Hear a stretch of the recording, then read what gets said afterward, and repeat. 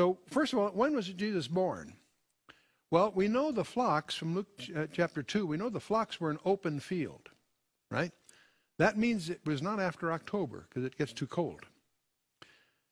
Also, the other thing to consider is that no competent Roman administrator would require registration involving travel during a season when Judea is generally impassable, hard to travel through.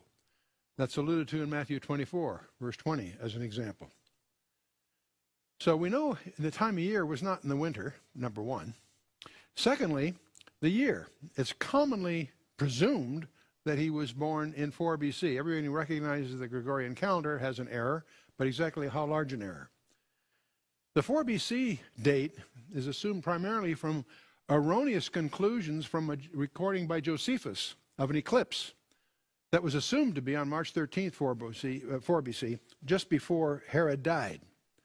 It's more likely that that eclipse occurred in December 29th, 1 BC, but it's really irrelevant anyway. Irenaeus was born a century after Jesus. That's fairly close to the event. Also notes that the Lord was born on the 41st year of the reign of Augustus.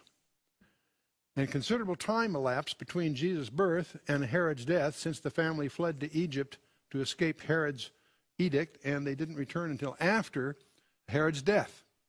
We learned that from the 2nd chapter of Matthew. And I'm also assuming, by the way, as we go through this, that you all have familiarized yourself with the first few chapters of Matthew and the first few chapters of Luke. Rather than to go through them verse by verse, I thought we'll just assume you've done that. If you haven't, I encourage you to do that right now. Is to pause the recording, go ahead and skim through those chapters, and then we'll resume. But in any case, Herod died on January 14th of 1 BC. Now, Tertullian, who was born about 160 AD, stated that Augustus began to rule 41 years before the birth of Jesus and died 15 years after that event. And Augustus died on August 19th of 14 AD, which would place Jesus' birth thus at about 2 BC.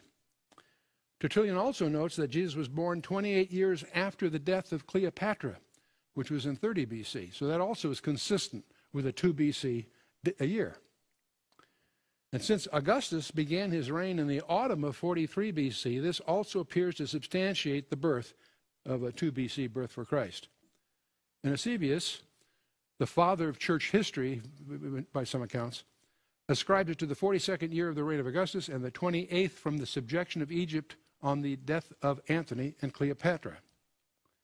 The 42nd year of Augustus ran from the autumn of 2 BC to the autumn of 1 BC.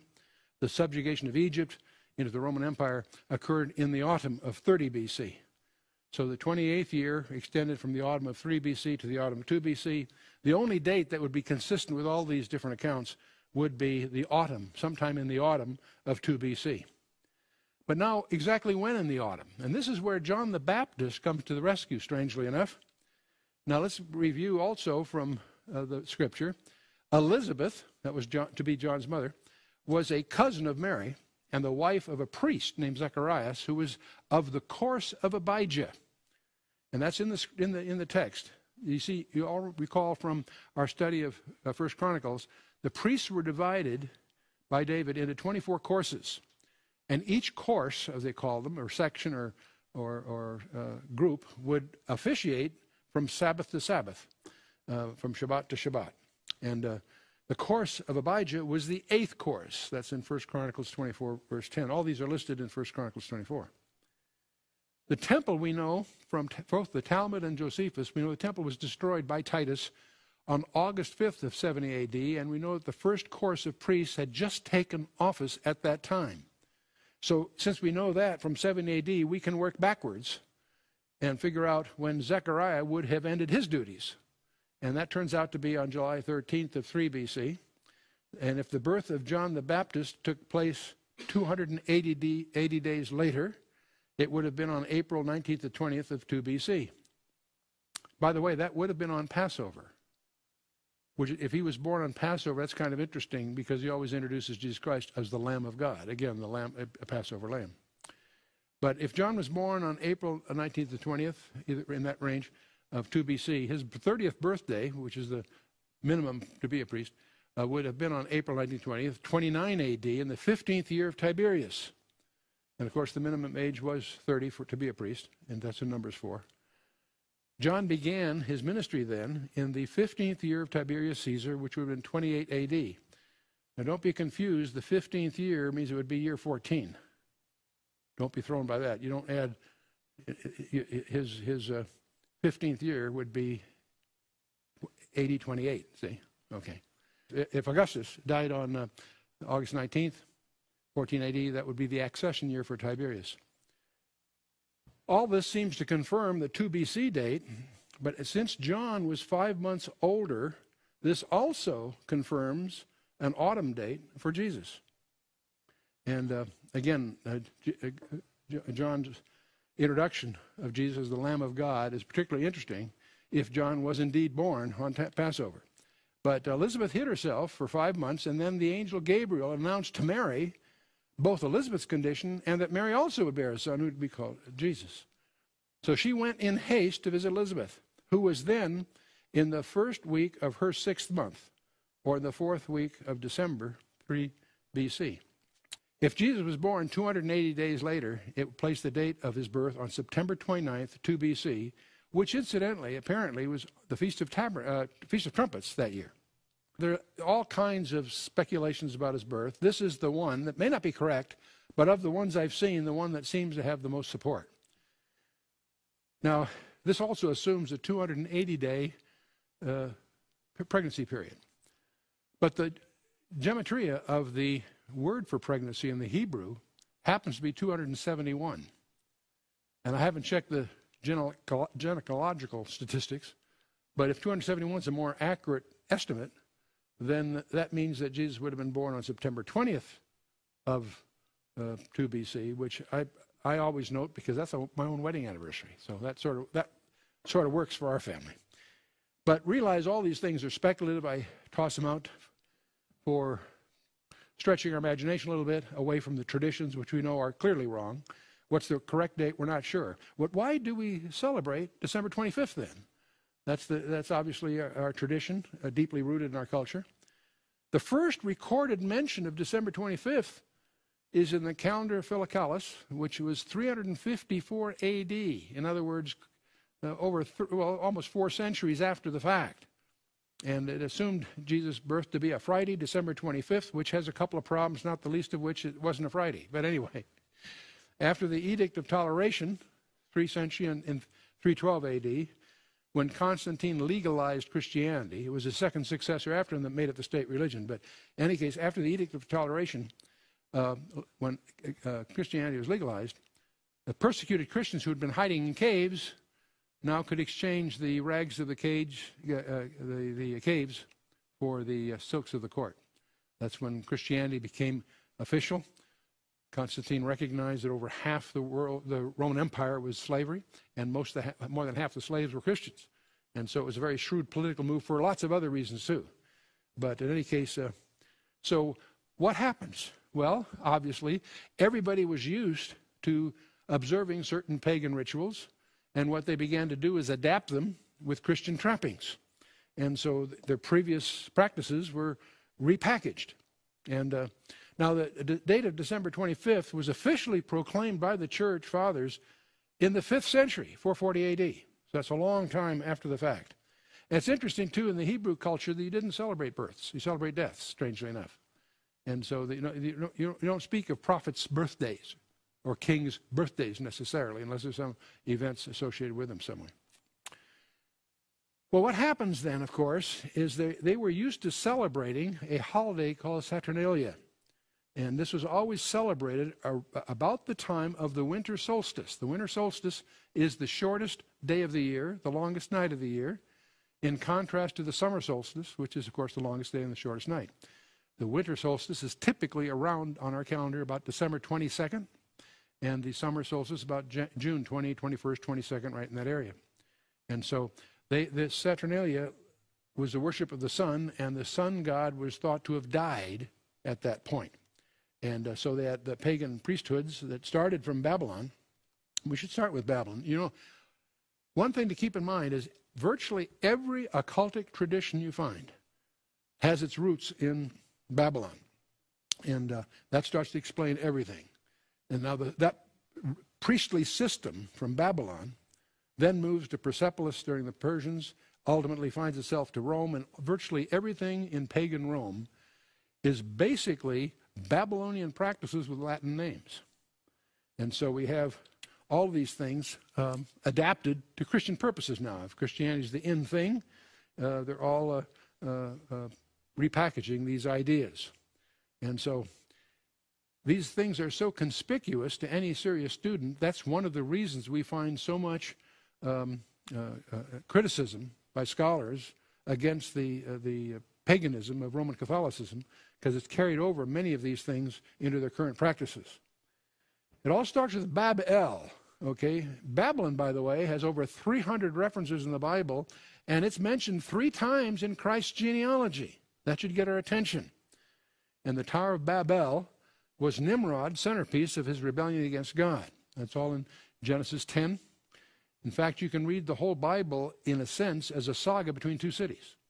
The city of God, call it Jerusalem, and the city of man, or Satan, if you will, called Babylon. And that parallels all. They both start in Genesis, and they both climax in the book of Revelation. Babel. Bab is the term for gate or tower, and El, God. Babel is the tower to God, or gateway to the gods. And that's where we have God himself intervene, causing the confusion of the tongues that occurs in Genesis 11. One of the things that we know as the zodiac is called in the Hebrew the Mazzaroth. And it's at Babylon that the original concepts get corrupted. And we'll talk a little bit about that a little bit later. But the Mazzaroth gets corrupted there, and Babylon is now, today, being rebuilt. That's going to be prophetically very, very relevant in our time. In fact, that's one of the things I like to point to as a litmus test for a literal view of the Bible, because Saddam Hussein has begun, but Isaiah and Jeremiah seem to indicate that Babylon is destined for a rebirth, if you will, to receive the judgment that is so explicitly described in Isaiah and Jeremiah. But so I like to look at this as a litmus test, because there's no evidence of that yet. But if we understand the Bible correctly, it would seem that there's a huge destiny yet ahead for this fabled city. But spiritual Babylon is what we're interested in here, and all forms of occultic practice had their origins there. You need to understand the legend of Tammuz. He was the son of Nimrod and his queen Semiramis. Semiramis was the original name for Thyatira, the city of Thyatira. So you can tie that together with the 4th letter to the 7 churches. But in any case, Tammuz was identified with the Babylonian sun god, and thus he was worshipped, if you will, in concert with the winter solstice. And as Babylon is conquered by subsequent empires, the entire religious system followed those empires. The priests always follow the money. We know that the first course of priests had just taken office at that time. So since we know that from 70 AD, we can work backwards and figure out when Zechariah would have ended his duties. And that turns out to be on July 13th of 3 BC. And if the birth of John the Baptist took place 280 days later, it would have been on April 19th to 20th of 2 BC. By the way, that would have been on Passover. Which, if he was born on Passover, that's kind of interesting, because he always introduces Jesus Christ as the Lamb of God. Again, the lamb, a Passover lamb. But if John was born on April 19th to 20th, either in that range of 2 BC, his 30th birthday, which is the minimum to be a priest, would have been on April 19th, 20th, 29 AD, in the 15th year of Tiberius. And of course, the minimum age was 30 to be a priest, and that's in Numbers 4. John began his ministry then in the 15th year of Tiberius Caesar, which would have been 28 AD. Now don't be confused, the 15th year means it would be year 14. Don't be thrown by that. You don't add, his 15th year would be AD 28, see? Okay. If Augustus died on August 19th, 14 AD, that would be the accession year for Tiberius. All this seems to confirm the 2 BC date, but since John was 5 months older, this also confirms an autumn date for Jesus. And again, John's introduction of Jesus as the Lamb of God is particularly interesting. if John was indeed born on Passover. But Elizabeth hid herself for 5 months, and then the angel Gabriel announced to Mary both Elizabeth's condition and that Mary also would bear a son who would be called Jesus. So she went in haste to visit Elizabeth, who was then in the first week of her 6th month, or the 4th week of December, 3 BC. If Jesus was born 280 days later, it would place the date of his birth on September 29th, 2 BC, which incidentally, apparently, was the Feast of Trumpets that year. There are all kinds of speculations about his birth. This is the one that may not be correct, but of the ones I've seen, the one that seems to have the most support. Now, this also assumes a 280-day pregnancy period. But the gematria of the word for pregnancy in the Hebrew happens to be 271. And I haven't checked the gynecological statistics, but if 271 is a more accurate estimate, then that means that Jesus would have been born on September 20th of 2 BC, which I always note because that's my own wedding anniversary. So that sort of works for our family. But realize all these things are speculative. I toss them out for stretching our imagination a little bit away from the traditions, which we know are clearly wrong. What's the correct date? We're not sure. Why do we celebrate December 25th then? That's obviously our tradition, deeply rooted in our culture. The first recorded mention of December 25th is in the calendar of Philocalus, which was 354 AD. In other words, almost 4 centuries after the fact. And it assumed Jesus' birth to be a Friday, December 25th, which has a couple of problems, not the least of which it wasn't a Friday. But anyway, after the Edict of Toleration, 3 century in 312 AD, when Constantine legalized Christianity, it was his second successor after him that made it the state religion. But in any case, after the Edict of Toleration, when Christianity was legalized, the persecuted Christians who had been hiding in caves now could exchange the rags of the caves for the silks of the court. That's when Christianity became official. Constantine recognized that over half the Roman Empire was slavery, and more than half the slaves were Christians. And so it was a very shrewd political move for lots of other reasons too. But in any case, so what happens? Well, obviously, everybody was used to observing certain pagan rituals, and what they began to do is adapt them with Christian trappings.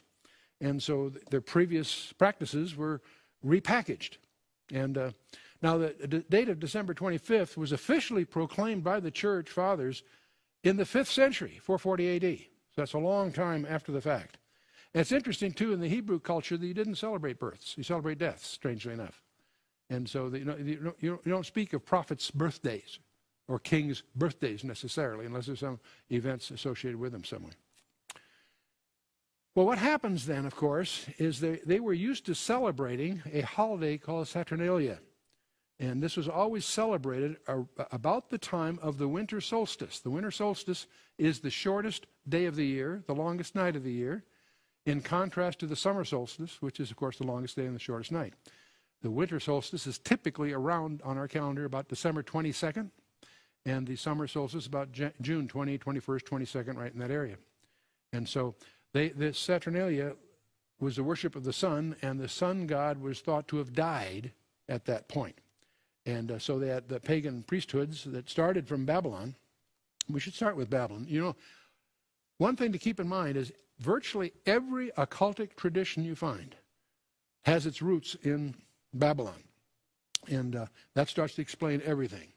And now that priestly system from Babylon then moves to Persepolis during the Persians, ultimately finds itself to Rome, and virtually everything in pagan Rome is basically Babylonian practices with Latin names. And so we have all these things adapted to Christian purposes now. If Christianity is the in thing, they're all repackaging these ideas. And so these things are so conspicuous to any serious student. So first of all, when was Jesus born? Well, we know the flocks from Luke chapter 2, we know the flocks were an open field, right? That means it was not after October because it gets too cold. Also, the other thing to consider is that no competent Roman administrator would require registration involving travel during a season when Judea is generally impassable, hard to travel through. That's alluded to in Matthew 24, verse 20, as an example. So we know the time of year was not in the winter, number one. Secondly, the year. It's commonly presumed that he was born in 4 BC. Everybody recognizes the Gregorian calendar has an error, but exactly how large an error? The 4 BC date is assumed primarily from erroneous conclusions from a recording by Josephus of an eclipse that was assumed to be on March 13th, 4 BC, just before Herod died. It's more likely that that eclipse occurred in December 29th, 1 BC, but it's really irrelevant anyway. Irenaeus, who was born a century after Jesus, that's fairly close to the event, also notes that the Lord was born on the 41st year of the reign of Augustus. And considerable time elapsed between Jesus' birth and Herod's death, since the family fled to Egypt to escape Herod's edict, and they didn't return until after Herod's death. We learn that from the 2nd chapter of Matthew. And I'm also assuming, by the way, as we go through this, that you all have familiarized yourself with the first few chapters of Matthew and the first few chapters of Luke. Rather than to go through them verse by verse, I thought we'll just assume you've done that. If you haven't, I encourage you to do that right now, is to pause the recording, go ahead and skim through those chapters, and then we'll resume. But in any case, Herod died on January 14th of 1 BC. Now, Tertullian, who was born about 160 AD, stated that Augustus began to rule 41 years before the birth of Jesus and died 15 years after that event. And Augustus died on August 19th of 14 AD, which would place Jesus' birth thus at about 2 BC. Tertullian also notes that Jesus was born 28 years after the death of Cleopatra, which was in 30 BC. So that also is consistent with a 2 BC a year. And since Augustus began his reign in the autumn of 43 BC, this also appears to substantiate the birth of a 2 BC birth for Christ. And Eusebius, the father of church history, by some accounts, ascribed it to the 42nd year of the reign of Augustus and the 28th from the subjection of Egypt on the death of Antony and Cleopatra. The 42nd year of Augustus ran from the autumn of 2 BC to the autumn of 1 BC. The subjugation of Egypt into the Roman Empire occurred in the autumn of 30 BC. So the 28th year extended from the autumn of 3 BC to the autumn of 2 BC. The only date that would be consistent with all these different accounts would be the autumn, sometime in the autumn of 2 BC. But now, exactly when in the autumn? And this is where John the Baptist comes to the rescue, strangely enough. Now let's review also from the scripture. Elizabeth, that was to be John's mother, was a cousin of Mary and the wife of a priest named Zacharias, who was of the course of Abijah. And that's in the text. You see, you all recall from our study of 1 Chronicles, the priests were divided by David into 24 courses. And each course, as they call them, or section or group, would officiate from Sabbath to Sabbath, from Shabbat to Shabbat. And the course of Abijah was the 8th course. That's in 1 Chronicles 24, verse 10. All these are listed in 1 Chronicles 24. The temple, we know from both the Talmud and Josephus, we know the temple was destroyed by Titus on August 5th of 70 AD.